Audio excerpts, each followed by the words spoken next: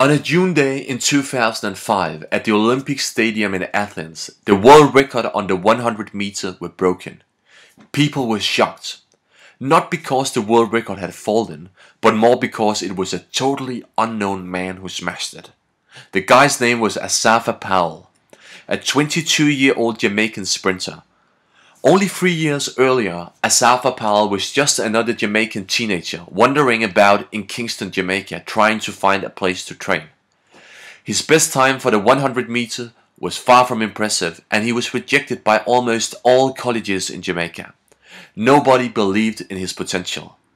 So it was also a mixture of surprise and wonder that was left hanging in the summer air over the Olympic Stadium in Athens on this June evening in 2005.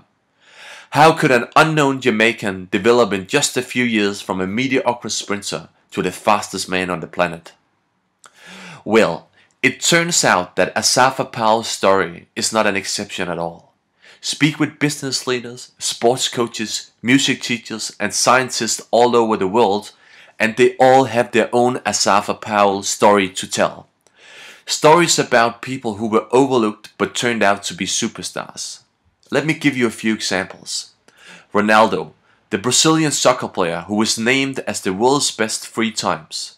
When he was 15 years old, the biggest Brazilian soccer club Flamengo refused to pay Ronaldo's bus ticket from his home to the training ground. A return ticket was priced less than $1. Another example is Michael Jordan, the world's best basketball player ever, who was cut from his high school team at the age of 16. Richard Branson. As many other of the world's most successful entrepreneurs, Branson is dyslexic and was in his early life categorized as a low performer in school.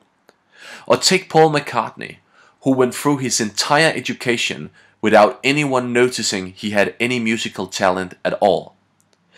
It seems like that mastering the art of talent identification is an extremely tough discipline. And the harsh truth is that the vast majority of the talent ID programs out there are no better than drawing lots.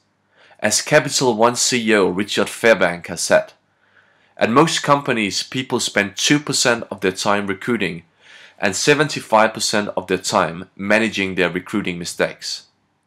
And in retrospect, we laugh at the soccer coaches who refused to pay Ronaldo's bus ticket, the music teacher who overlooked Paul McCartney, and the college coaches who rejected Asafa Powell time after time. How can you overlook the potential of world-class performers like them? An easy way to understand why we mess up talent identification is to separate performance from potential. Imagine a matrix like this. The x-axis assesses potential. How good can a person become in the future, short-term as well as long-term? The y-axis assesses current performance, the result that a person delivers here and now. Let me give you an example.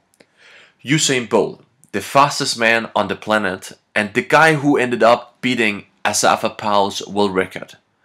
Bolt is one of those people who was spectacular even in childhood. Already at the age of 13, he was predicted to be the man who would set new standards in the sprint distances. In our matrix, people like Bolt are categorized as high performers and high potential. Usain Bolt is an example of what you would call a shouting talent. Asafa Powell, on the other hand, demonstrated nothing extraordinary in his early performances. Even at age 18, his performance was really average. The same was true for Paul McCartney, Ronaldo and Michael Jordan. For some reason, their potential did not manifest in current high performance. They're all examples of what you could call whispering talents. And that's just the point. How do you find potential in something that looks ordinary at the moment? How do you spot a superstar who is not yet a superstar? For the past year, I've been traveling around the world to study the world's most successful talent and performance environments. My conclusion is that by understanding 3 simple lessons, everyone can dramatically improve their ability to spot talent. And the first lesson is to understand that great talent is not necessarily right talent. Take the NFL, the American Football League, which is known to be creme de la creme of talent identification science. Every year in April, the so-called NFL Scouting Combine is held in Indianapolis. It's a sort of a mini camp where NFL coaches and managers meet to assess North America's 300 best college players. They get them tested in every aspect of the game, how high they can jump, how much weight they can lift, how fast they can run, and so on. One of the most famous tests at the Scouting Combine is the Wonderlic Intelligence Test, which is used to test potential quarterbacks. To be a quarterback in the NFL, you have to possess well-developed cognitive skills and to be a quick, confident decision maker. And the idea is that how well you do in an intelligence test will give the managers a very accurate picture of your potential as a quarterback in the NFL. The problem is just that among the 7 players noted for the worst performances in the Wonderlic test in the history of the NFL Scouting Combine, we find 2 of the best quarterbacks ever, Terry Bradshaw and Dan Marino. In other words, a good performance in the Wonderlic test might indicate some kind of talent, but it's certainly not the talent you need to become a quarterback in NFL. It's not the right talent. And my point is that if you're not crystal clear on what are the critical competence driving success in a given job, you'll simply be looking for the wrong talent and you will cut off people who has real potential. The second lesson is to understand that what you see is not necessarily what you get. Let's say you have a 15-year-old sprinter running 10.2 on the 100 meter and another 15-year-old sprinter running 10.6. Who would you put your money on? Everything seems to be screaming at you that you should choose the one who runs 10.2. But if you're good, you will have enough experience to know that the guy who ran the distance in 10.6 may have an even greater potential. Imagine, for instance, that the 10.2 guy did have the best coaches in the country. He's coming from a very professional and qualified training environment. And on top of that, he is, despite of his young age, already fully physically developed. The 10.6 guy, on the other hand, has a story similar to Asafa Powell's. He basically trained on his own, not in a structured way at all, and he's a late developer physically.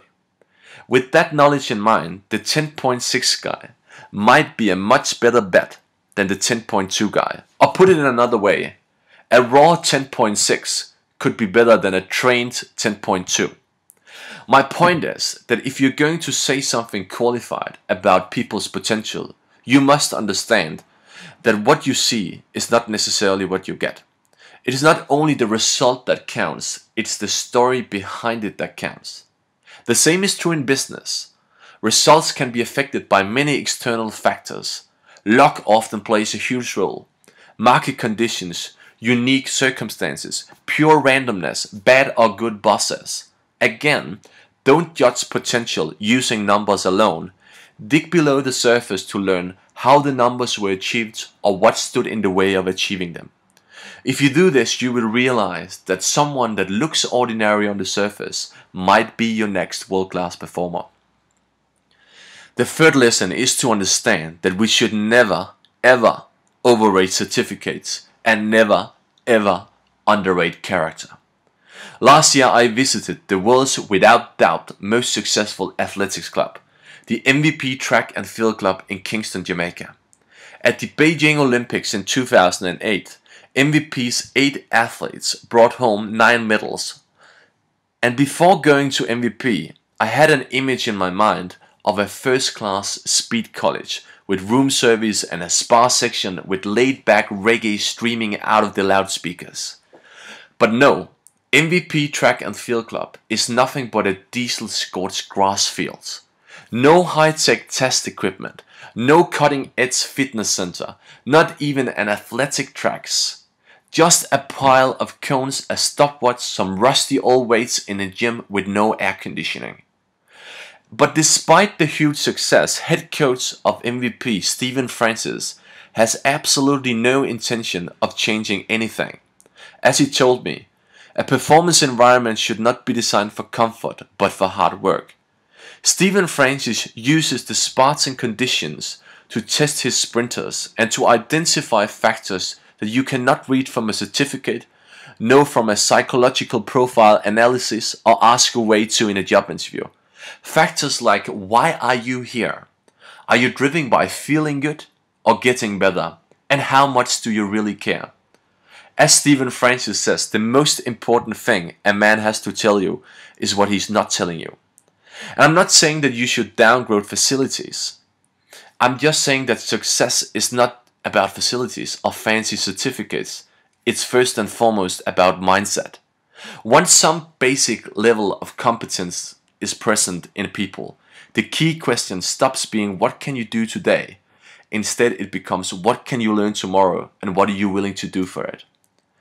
So finding undervalued talent is not easy, but it's possible if you understand that great talent is not necessarily right talent, that what you see is not necessarily what you get, and that character is much more important than certificates. After all, no one wants to walk past the next Asafa Powell.